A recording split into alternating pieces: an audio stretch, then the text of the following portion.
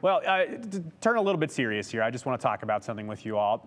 We all need each other in some way or another. And on a very serious note, did you know that suicide is the 9th leading cause of death in Idaho? And according to new data from the Center for Disease Control, you can tell just how serious that is. It's a very serious problem, and one that many community organizations are trying to take on across Idaho, and that includes here in the Treasure Valley with the group Boise Hive. In an effort to raise money so they can continue offering mental health services to local musicians, the Boise Hive is actually having a special benefit show tonight. The show starts at 7 o'clock at the Olympic venue in downtown Boise. Tickets are $10, and all the proceeds go to the Boise Hive.